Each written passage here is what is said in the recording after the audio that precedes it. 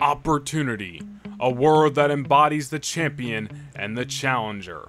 The rated R superstar Edge returned with the goal of one day becoming a 12-time WWE World Champion after fighting his way through Money in the Bank and a professional wrestling clinic at SummerSlam versus AJ Styles. Edge accomplished what he set out to do, once again be the face of the WWE. Edge has embodied opportunity throughout his entire career, and June 26, 2022 was no different.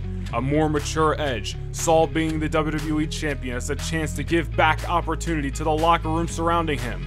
After an impressive string of matchups since making his return, Edge found himself in the biggest obstacle situation back on August the 7th when he defended the very richest prize in our sport against 4 of the top deserving challengers.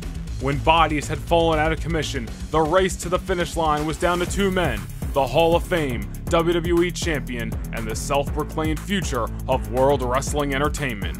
The 25-year-old kid, with all the tools to be a success, shocked the world and defeated Edge before our very eyes. The new face of the company stood before a sold-out crowd in Seattle, Washington, waving the flag as the new world champion.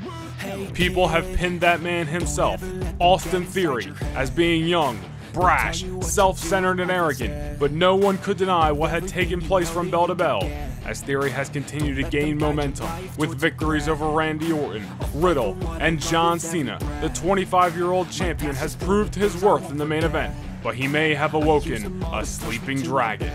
Edge has preached that it was hard work, grit, and determination that launched him into championship success for a 42-day title reign.